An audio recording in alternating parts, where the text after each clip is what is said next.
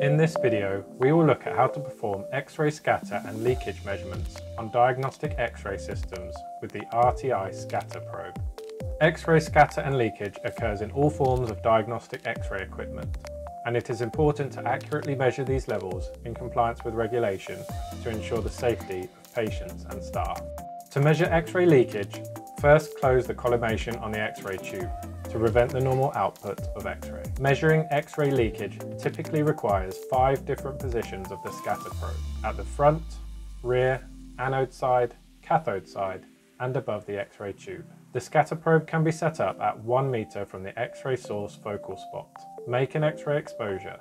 The X-ray system should be configured to the highest clinically available setting. On the display device, the scatter probe will automatically trigger on detecting X-ray leakage and display values immediately.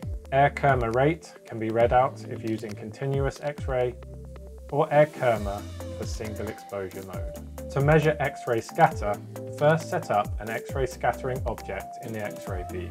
This should be representative of the relevant patient or body part that is scanned in the X-ray system.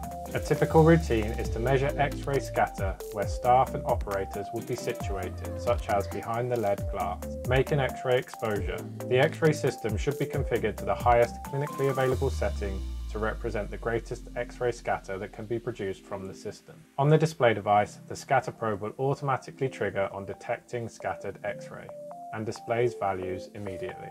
If an area of interest needs to be further investigated, the scatter probe can be used in free run mode and held using the handle provided. Move the scatter probe slowly around the area of interest during X-ray exposure.